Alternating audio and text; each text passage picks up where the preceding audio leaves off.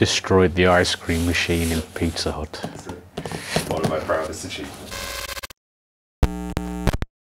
Hi, I'm Steve from 1233D. Today we are going to do an unboxing and first thoughts review of the Anycubic Photon Mono 4. So let's dive straight in.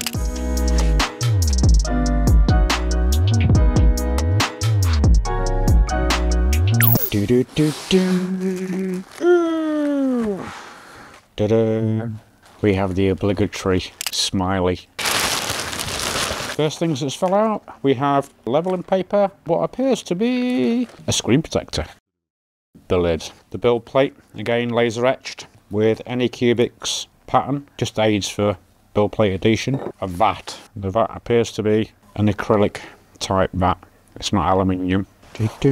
And said machine. So as you can see, it's a small machine. This is basically budget line entry level machine. I claim to be 10K. So quite high resolution for a small machine. The Mars 4 I think is 8K or 9K. So it's 1K more. So in the box we have power adapter. So there's no power brick with this machine. This just plugs straight into the back of the printer. We have some resin filters and some rubbery gloves. We have a scraper, a USB drive, a selection of tools and screen protector accessories. So cleaning wipes and whatnot, the screen protector, some Allen keys and a plastic scraper. So I guess the first thing to really do would be to apply the screen protector. It says, please take off the protective film and then stick the screen protector according to usage instructions. So we should get rid of that. We shall open said package, which in said package, anybody familiar with mobile phones, screen protector, exactly the same principle. Alcohol wipe, microfiber cloth. We shall get this ready first. We've got back, front, so basically when we're ready to apply, we'll peel off that one. I will spin this round. I shall open said alcohol wipe. Just wipe it around the area because the screen protector actually covers above and beyond the screen, which is a good thing. And then microfiber cloth, just to dry it off.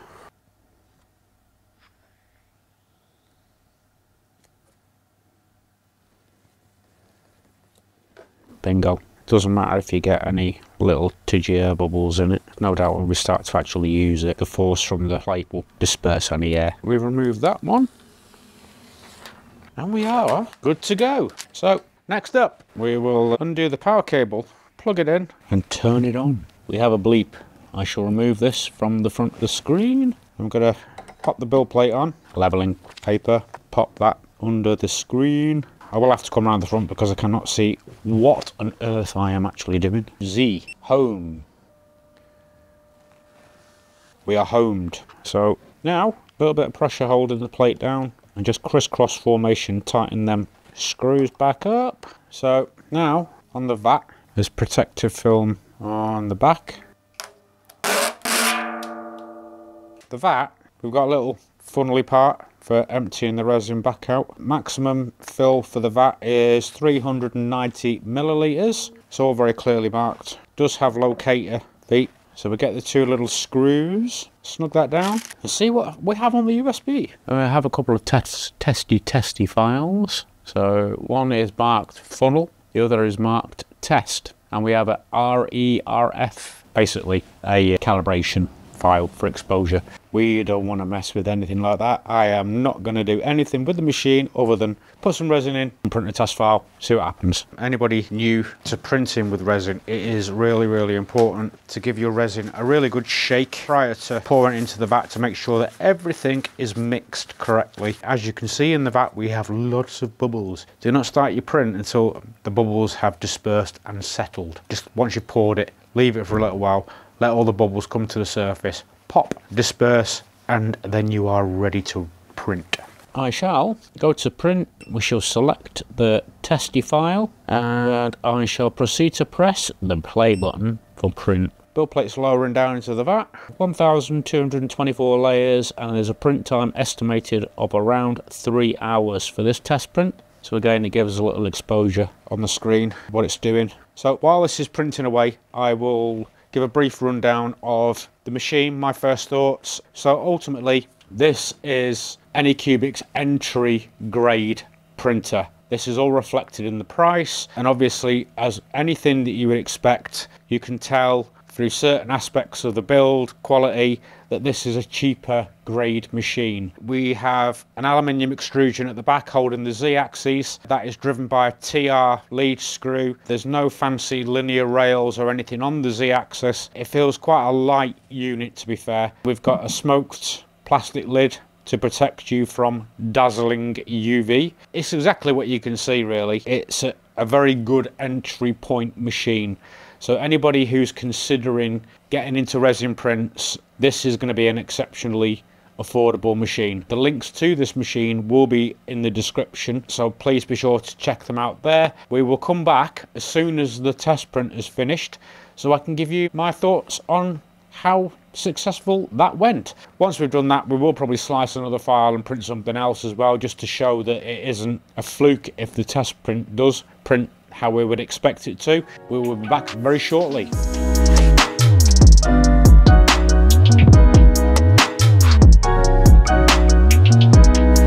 Okay, so we have now completed the test print, and we have also downloaded a T-Rex model from STLFlix. I printed those at the following settings. We will put a screenshot of the settings that I used in Lychee Slicer on screen. So initial burning layers, I used 5. I used an exposure time for the initial burning layers of 30 seconds, exposure time of 2.8 seconds, and the print printed faultlessly. These were default settings from Lychee Slicer, so I haven't changed anything. And honestly, when I came to remove the supports, I literally washed the model off in some IPA. I then soaked them in some hot water, and the supports literally peeled away with no effort at all. So exposure was bang on. I will go over some key specs for the machines. We have a build plate of 153.4 millimeters by 87 millimeters with a Z height of 165 millimeters. Printing speed acclaimed. Standard resin at a 0.1 millimeter layer height will print at 50 millimeters per hour. High speed resin, however, they claim will print at a 0.1 millimeter layer height at 70 millimeters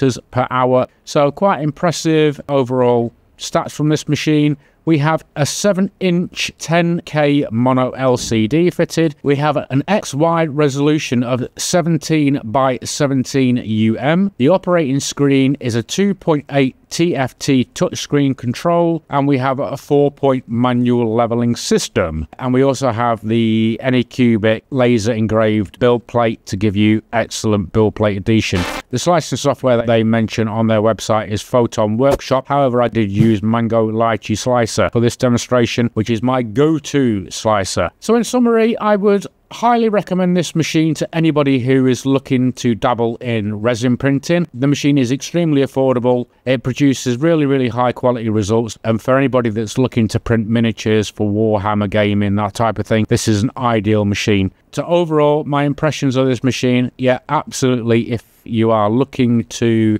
get your first resin printer, this is definitely a worthy candidate for that. The price point is very cheap for what you're getting. To get 10k out of a machine at this price is a good thing. If you have any questions, please drop them in the comments box below. Please don't forget to like, subscribe, and if you really want to, share. We look forward to seeing you in the next one. Bye-bye for now. As always, we aim to have the most competitive 3D printer prices on the market. If you see any of our printers being sold by a mainstream retailer for less, please drop us an email using the link in the description, and we'll do our very best to beat their price. Also, if you're watching from outside the UK, check the description for links to our European 123 3D sister stores.